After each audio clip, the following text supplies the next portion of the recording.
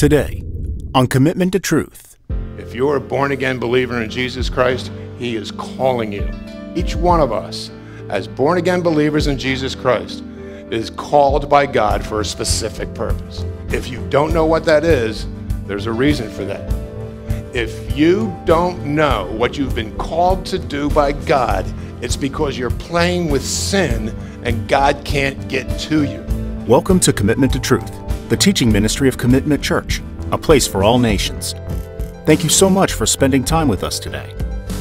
Each week, Pastor Cedric Brown and the pastoral team at Commitment Church strive to draw you into a deeper relationship with our Lord and Savior, Jesus Christ. This week, we'll be starting a sermon series called Heroes. We'll learn from the biblical heroes of the past found in Hebrews 11, and by faith, to encourage you to become today's heroes of the faith. Here's Pastor Ken Jones, teaching pastor at Commitment Church, with today's message. Today, we're going to talk about Moses. Now, before I get started, I have to say this. In order to do the history of Moses, to walk our way through Moses' life, let's just say that it took Charlton Heston 4 hours to do it. And he only got to the 10 Commandments. I don't plan on preaching until 4 o'clock this afternoon, so I will be kind enough to tell you that we're going to do a very small part of Moses' life, but I want to show you through this small portion of Moses' life how we are just like Moses, or maybe the other way around, Moses is just like us. And I hope I can show you that as we go through this today. As a quick review, Hebrews chapter 11, verse 1. The definition of faith, and I'm on the wrong verse. It says, now faith is the assurance of things hoped for and the conviction of things not seen.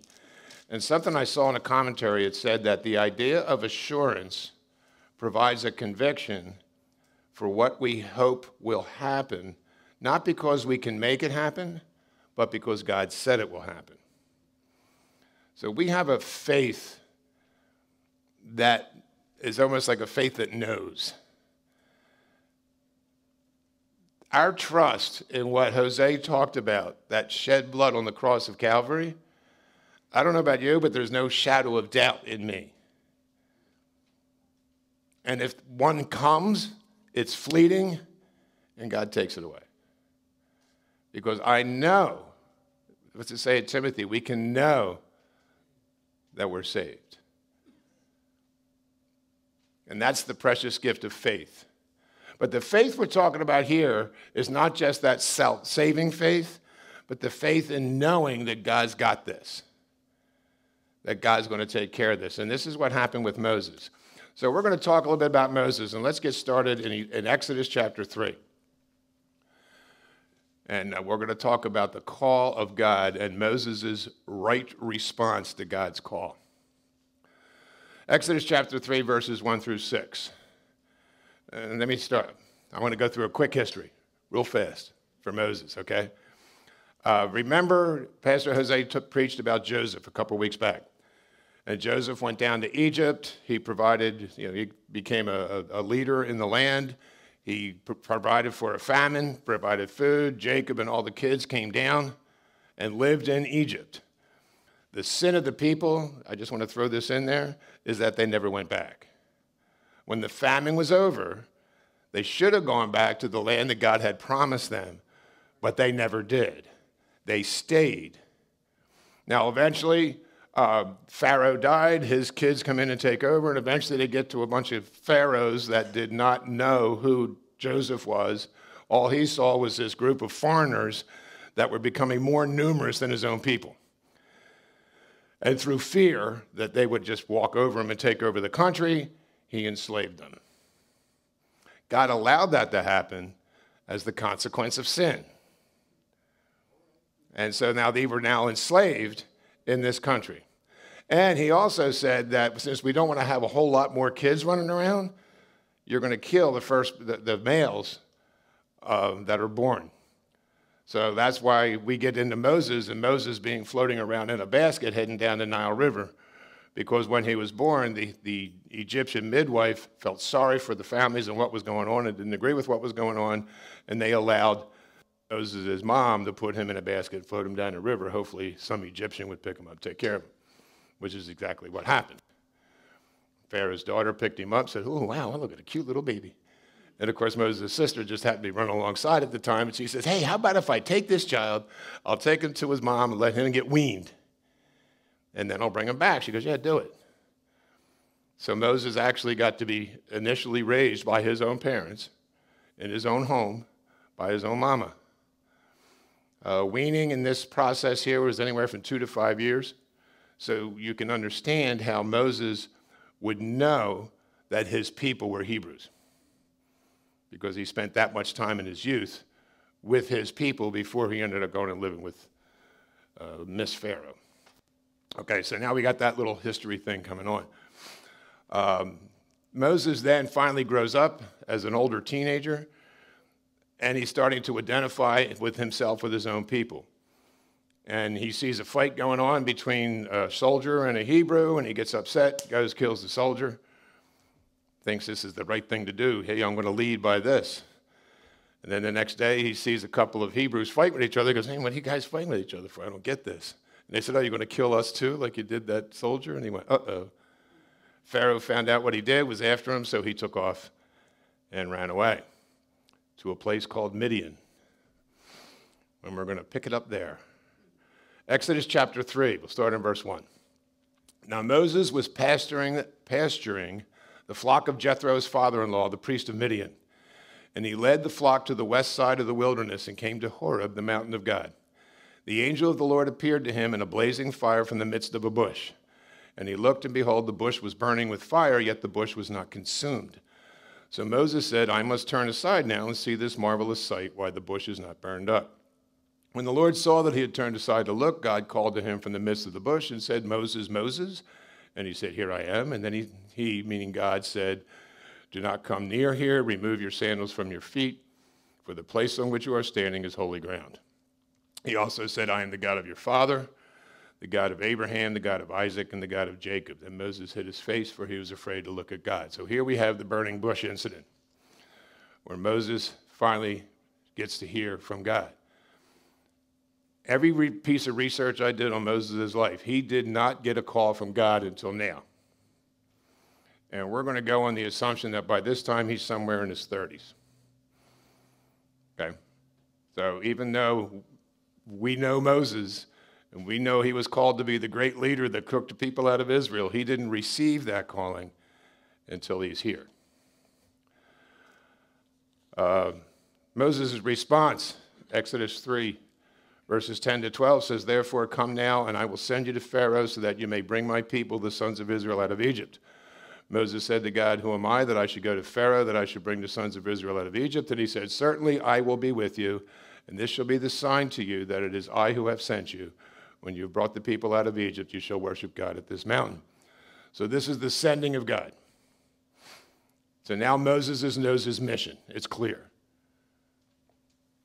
God says, "Go, Egypt, take the people out, come here, back on this mountain." Okay? All right. Verses 16 to 17, chapter 3. God continuing to give Moses his instructions. "Go and gather the elders of Israel together and say to them, 'The Lord, the God of your fathers, the God of Abraham, Isaac, and Jacob, has appeared to me, saying, I am indeed concerned about you and what has been done to you in Egypt. So I said, I will bring you up out of the affliction of Egypt to the land of the Canaanite, and the Hittite, and the Amorite, and the Perizzite, and the Hivite, and the Jebusite, to a land flowing with milk and honey."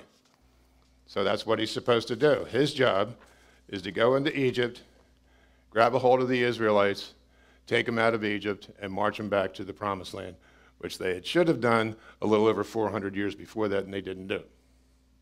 So now Moses is going to do it through God's leadership. So, Exodus chapter 4, verses 18 to 20.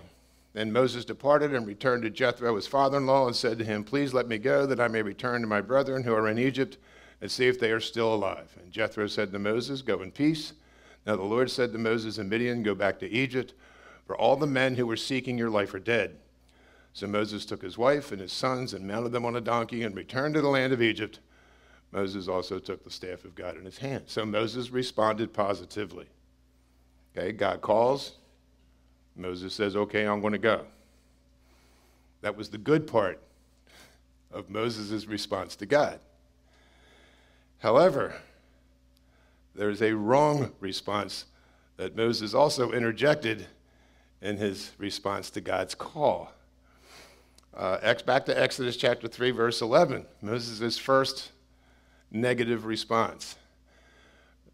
Moses said to God, "Who am I that I should go to Pharaoh, that I should bring the sons of Israel out of Egypt?" So his first thing is, why me? Who am I? I'm nobody. I'm nothing. Why should I be the one to go? Then we go down to verses 13 and 14 of Exodus chapter 3. Then Moses said to God, "Behold, I am going to the sons of Israel, and I will say to them, the God of your fathers has sent me. Now they may say to me, what is his name? What shall I say to them?" God said to Moses, "I am who I am." And he said, "Thus you will say to the sons of Israel, I am has sent me to you." So now Moses is now questioning, they're going to say, well, who sent you? So now he's got this first problem of saying, who am I? Because I ain't nobody. And then it's like, well, they're not going to trust me because I'm not with them. See, I'm out here in Midian running around with a bunch of sheep. So they're going to give me questions. Exodus chapter 4, verse 1. Then Moses said, "What if they will not believe me or listen to what I say? For they may say, the Lord has not appeared to you." So again, there's this questioning. Who am I? Who sent you? Who sent me? They're not going to believe me anyhow. Now here he is trying to get out of what God has called him to do. Verse 10 of chapter 4. Then Moses said to the Lord, "Please, Lord, I have never been eloquent, neither recently nor in time past, nor since you have spoken to your servant, for I am slow of speech and slow of tongue." Doesn't sound like he's too slow of tongue to me, but now he's got another excuse. I don't know how to talk right. Verse 13, chapter 4. But he said, "Please, Lord, now send the message by whomever you will." In other words, send somebody else because I don't want to go. So Moses came out with this whole list. I call it the excuse towel. In my younger years when I was an avid golfer, for Christmas one time my kids bought me this towel to use while I was golfing. It was called an excuse towel. Like a bird flew over and hit my ball, or for some reason why my ball went in the woods, or why I missed that putt. It was an excuse towel. There was like 27 different excuses for why I couldn't hit a golf ball. True to this day. So here Moses has got his excuse towel. All of the reasons why he can't be the guy to go.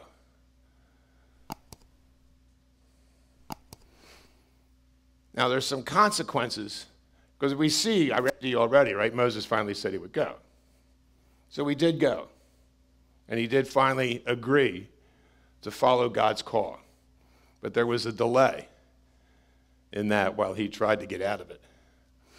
But there are consequences to some of his wrong responses that I want to kind of show to you here. The first one is in verse 14 of chapter 4. Then the anger of the Lord burned against Moses. Now, I don't know about you, but that phrase would scare me more than anything else. What does it say in Psalms? Don't fear the one that can take your body, fear the one that can take your soul. I would be scared to death if while I'm standing there talking to a burning bush, the burning bush is mad at me. That's a scary thing, to fall into the hands of the living God. And I think Moses realized that. I think that's why he said, okay, I'll go. I don't know about you guys, but I know when you're having those discussions with your wife, giving her all the reasons why you really don't want to take the trash out, and then eventually you finally say, okay, I'll do it, because you ran out of excuses for why you shouldn't, and you could see the steam rising, and you finally go, you know what, I better take that trash out because I'm going to pay dearly for this. And I think that's how Moses was responding here. It was finally like, if God's mad at me, I better get this done. Thank you for joining us for today's message from Commitment to Truth. We'll continue with the second part of the message right after this.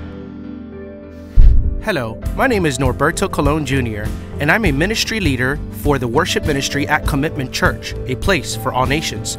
I would like to personally invite you to come to one of our events this month. For the latest events, you can visit commitmentchurch.org/events. And if you and your family are looking for a church, we're here on Sundays at 9 a.m. and 11 a.m. Thank you again for joining us for today's message from Commitment to Truth. We now return for the second half of our message. All right, another one, consequence here. Exodus chapter 4, finishing verse 14, going through to verse 16. It says, and he said, this is God speaking to Moses, and he said, is there not your brother Aaron the Levite? I know that he speaks fluently, and moreover, behold, he is coming out to meet you. When he sees you, he will be glad in his heart. You are to speak to him and put the words in his mouth. And I, even I, will be with your mouth and his mouth, and I will teach you what you are to do. Moreover, he shall speak for you to the people, and he will be as a mouth for you, and you will be as God to him. So God solved his speech problem by providing his brother to speak for him. The problem with that is that what I call partial obedience brings about the consequences of the sin of arguing with God. Because Aaron really should not have been his spokesman. God was his spokesman. But this instance of lack of faith on Moses' part, more, I think, fear than anything, brings about its own set of consequences for its own sin. And let's take a look at Exodus chapter 32. Exodus chapter 32, verses 1 to 4. Now, when the people saw that Moses delayed to come down from the mountain, this is when he's getting the Ten Commandments, the people assembled about Aaron and said to him, come, make us a god who will go before us. As for this Moses, the man who brought us up from the land of Egypt, we do not know what has become of him. Aaron said to them, tear off the gold rings which are in your ears of your wives, your sons, and your daughters, and bring them to me. Then all the people tore off the gold rings which were in their ears and brought them to Aaron. He took this from their hand and fashioned it with a graving tool and made it into a molten calf. And they said, this is your God, O Israel, who brought you up from the land of Egypt. Aaron turned them into idol worshipers. Aaron made them forget God. Aaron shouldn't have been there to begin with. But because of Moses' sin, the people sinned. The consequence of Moses' sin was what Aaron did with the people. Numbers chapter 12, verses 1 and 2. Then Miriam and Aaron spoke against Moses because of the Cushite woman whom he had married, for he had married a Cushite woman. And they said, has the Lord indeed spoken only through Moses? Has he not spoken through us as well? So now here's Aaron questioning Moses' authority. And this is, we're in Numbers now, right? So we've already gone through the 10 Commandments and all the rest of that. We've already crossed the Red Sea. We've already gotten water from the rock. And now Aaron's questioning Moses' authority. Aaron shouldn't have been in that position to begin with. But because of Moses' sin, the consequence continued of Aaron thinking he was more than he should have.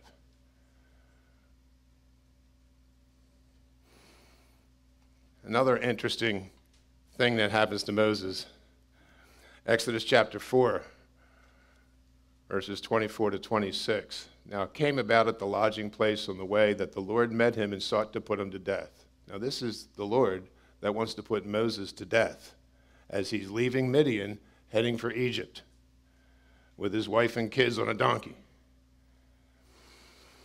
Then Zipporah, his wife, took a flint and cut off her son's foreskin and threw it at Moses' feet. And she said, you are indeed a bridegroom of blood to me. So he, God, let him alone.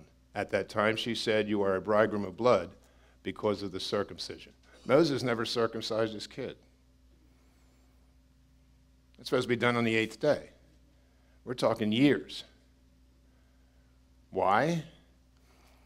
We'll see later. This is, when I get to the end of this, one of Moses' problems, and if you think about him going through all these excuses, is that he keeps talking about himself. I can't do this. I can't do that. I want to do this. Remember, I told you before, a couple weeks ago, circumcision, the sign of circumcision was the sign of the covenant and the sign of being obedient to God for the promise that he made. And it's like a contract that God says, okay, I'm going to give you the land. This is for you. You're going to have all these kids, and you're going to be a great nation. And your sign of the contract, your signature is circumcision of your boys. So you'll all be circumcised. Moses never circumcised his kid, which means he didn't trust God to be the leader of that covenant. He never really trusted the covenant that God made with Abraham, Isaac, and Jacob. Because if he had, he would have been obedient in circumcision. And he didn't. So now he's got marital problems because the poor took the kids and went home. And he ended up going to Egypt without them. Later on in the story, you see Jethro comes and meets up with them after they've crossed the Red Sea and brings the wife and kids back. So you see these issues, these consequences that Moses had. Look, the nation, how do I say this? Moses is probably, in my mind, which is pretty small, but the greatest national leader in history. If you think about one man taking over 1 million people out of a nation where they're enslaved, taking all of their goods, their gold, their animals, their food, and everything else, and marching them out, crossing the Red Sea, going into the desert of Saudi Arabia, wandering for 40 years in a desert to get the people into the promised land. Can you name another national leader that did that? Really? I mean, it's single-handedly probably one of the greatest things that's ever happened, which is why Moses is so revered by the Jews. I mean, what did they say to Jesus? Who do you think you are, Moses? Right? I mean, they got Moses way up there on a pedestal because really what he did was pretty awesome once he allowed God to work through him. He just had to get to that point of understanding, and that's where his faith finally came in, right? Because he finally did what God told him to do, and he finally followed God. But you see the consequences of delayed obedience. So what's this mean for us? How do we, in our lives, compared to what happened to Moses as he began his life? Number one, we're all called. Whether you like it or not. If you're a born-again believer in Jesus Christ, he is calling you. Ephesians, please, chapter 2. Ephesians chapter 2, verses 8 through 10. Verses 8 and 9 are very popular verses for us in memory work. But 10 is the one I want to focus on. But let's start at verse 8. For by grace you have been saved through faith, and that not of yourselves. It is the gift of God, not as a result of works, so that no one may boast. For we are his workmanship, created in Christ Jesus for good works, which God prepared beforehand so that we would walk in them. God has a very specific work that he has chosen for you to do. Each one of us, as born-again believers in Jesus Christ, is called by God for a specific purpose. If you don't know what that is, there's a reason for that, which I'll talk about in a minute. Now, I have down here, I think, 17 verses. No, I'm not going to read them. I should, but I won't. But you'll see them listed in the engage questions over about when you know you've been called by God. I would encourage you to read those verses, because once you're done, you're going to realize that, yeah, God's calling me.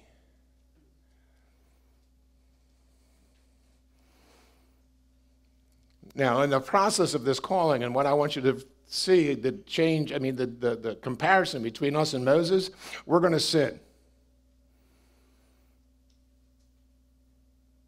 Anybody here perfect? Anybody? No, of course not. Because that sin nature we still battle with, right? Let's go to 1 John, please, chapter 1. 1 John chapter 1. I'm going to start in verse 5. I'm going to go through to chapter 2. It says, "This is the message we have heard from him and announced to you, that God is light, and in him there is no darkness at all. If we say that we have fellowship with him and yet walk in the darkness, we lie and do not practice the truth. But if we walk in the light as he himself is in the light, we have fellowship with one another, and the blood of Jesus Christ, of Jesus, his Son, cleanses us from all sin." Listen. "If we say we have no sin, we are deceiving ourselves, and the truth is not in us. If we confess our sins, he is faithful and righteous to forgive us our sins and cleanse us from all unrighteousness. But if we say we have not sinned, we make him a liar, and his word is not in us. My little children, I am writing these things to you so that you may not sin. And if anyone sins, we have an advocate with the Father, Jesus Christ the righteous." We are going to sin. So yes, we're called. But yes, in the process of being a Christian, we're going to sin. But we take care of that sin through confession and my favorite word, repentance. Look at Romans 3:23, in case you're questioning. We all know the verse, right? "For all have sinned and fall short of the glory of God." So we've all sinned, every one of us. And we're going to sin even after our salvation. And in case we think we're special, Romans 7. Right, Larry? Romans 7. Larry's taught me this one. Verses 18 to 25. Paul says, "For I know that nothing good dwells in me, that is in my flesh. For the willing is present in me, but the doing of the good is not. For the good that I want to do, I do not. But I practice the very evil that I do not want. But if I am doing the very thing I do not want, I am no longer the one doing it, but sin which dwells in me. I find then the principle that evil is present in me, the one who wants to do good. For I joyfully concur with the law of God in the inner man, but I see a different law in the members of my body, waging war against the law of my mind, and making me a prisoner of the law of sin which is in my members. Wretched man that I am. Who will set me free from the body of this death? Here's the answer. Thanks be to God through Jesus Christ our Lord. Then on the one hand, I myself with my mind am serving the law of God, but on the other with my flesh, the law of sin." Paul, probably one of the most intelligent guys as far as biblical writers is concerned, he's wrote a whole bunch of scripture, struggled with the concept of sin in his life after he met Jesus on the road to Damascus. We all do. It's just who we are. That doesn't mean we don't answer the call, but it means to recognize the fact that there's, even after we've answered the call, just as Moses did, there was still sin. And I'll get to that in a minute. And there's consequences of sin. Colossians 3:25 says, "For he who does wrong will receive the consequences of the wrong which he has done, and that without partiality." So you need to understand that yes, we're called. Yes, we will sin in spite of that call. And we may be forgiven, but there's still consequences of our sin. Okay? Don't think you're not forgiven because something bad happens to you because you did something wrong. You're still forgiven, but you still got to deal with the consequence of that sin. Galatians chapter 6.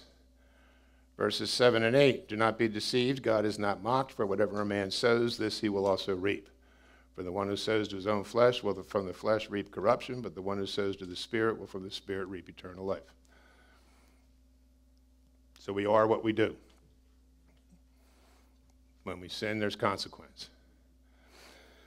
But what I want to explain to you, what I want to show you, is that through the life of Moses, we see how God feels about sin. Go to Numbers, please, chapter 20. We'll bounce back here to Moses. I know. Numbers chapter 20, verses 8 through 12. God's speaking to Moses here. Take the rod, and you and your brother Aaron assemble the congregation and speak to the rock before their eyes, that it may yield its water. You shall thus bring forth water for them out of the rock, and let the congregation and their beasts drink. So Moses took the rod from before the Lord, just as he had commanded him. And Moses and Aaron gathered the assembly before the rock, and he said to them, Listen now, you rebels. Shall we bring forth water for you from this rock? Then Moses lifted up his hand and struck the rock twice with his rod, and water came forth abundantly, and the congregation and their beasts drank. What's the big oops here? Well, God said, speak to the rock. Instead, he smacked it because he was mad at the people. That's why he called them a bunch of rebels, because they were whining and complaining. They did nothing but whine and complain for 40 years. And he was tired of it, and he was angry. But that's not why God got mad at him. God got mad at him because he said, shall we bring you water out of this rock? It took God's glory. He put himself in the place of God. And God's like, oh, no, you can't do that. The consequence of sin, Deuteronomy chapter 34. Deuteronomy chapter 34, verses 4 and 5. Then the Lord said to him, Moses, this is the land which I swore to Abraham, Isaac, and Jacob, saying, I will give it to your descendants. I have let you see it with your eyes, but you shall not go over there. So Moses, the servant of the Lord, died there in the land of Moab, according to the word of the Lord. Moses never got to the promised land. After all the stuff he put up with that million or so stiff-necked people, and the Pharaoh, and the Red Sea, and man, face to face with God. The guy glowed, right? Yet he never got to go to the promised land because he put himself in the place of God. And the consequence of that sin was he never got to go where he was going to go.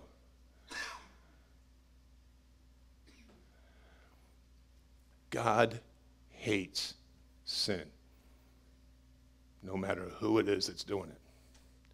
And ladies and gentlemen, sin is sin is sin.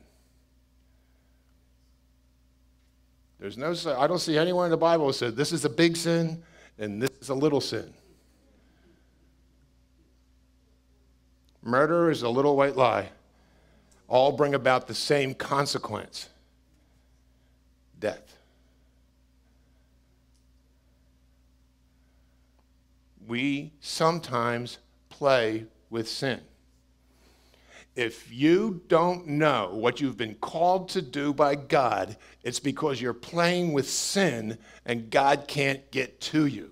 You can't hear him because there's stuff between you and God. My encouragement to you today is to do two things. First, ask God what's in the way. Ask him to reveal to you what it is in your life that is between you and him, so that you can repent of it and get it out of the way, so you can clearly hear from God. Which is, when we do communion, that's my prayer every single time. If there's anything between me and you, God, show it to me now, so I could dump it right here at the altar. And then the second thing is, and I don't know if you've ever done this, but ask him, all right, God, what do you want me to do? Why am I here? What is the specific chore you have for me? Because I know there's one there, and I don't know if I'm doing it or not. Shucks, I ask him whether or not I'm doing what I'm supposed to be doing, and I'm here. Because I only want to do what God's got for me. Anything else is a waste of time. Anything else won't be blessed by God, and it won't be successful, because our success is found in him. So I want to encourage you guys, man. Dump the sin. Stop playing. Let God reveal to you what it is that's in the way so that you can dump it and get rid of it and get it out of the way. And then ask, God, show me so that I can respond. And don't respond like Moses. Who, me? Look, I did that when I was 17 and I paid for that one. You don't want to do that. Just respond like whatever. I don't care what it is. I really don't care what it costs. Because I ain't taking nothing with me but whatever I've done for Christ. Let's pray. Father, we're so thankful that you show us these wonderful examples of men and women who are labeled as heroes, but yet they struggled in their lives just like we do. Father, help us to learn from that you've called us to do exactly the same great and wonderful things that you called them to do, and that we can be the same heroes that they were. But Father, we've got to respond.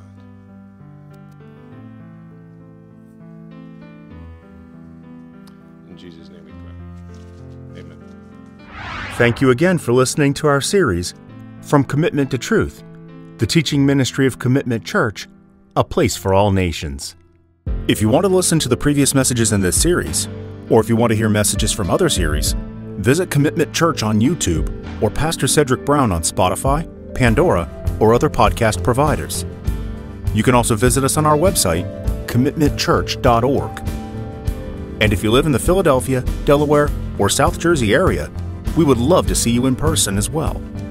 You can attend any of our services by visiting us at 2 Berlin Road South, Lindenwold, New Jersey, 08021. Thank you again for listening, and have a blessed and wonderful day.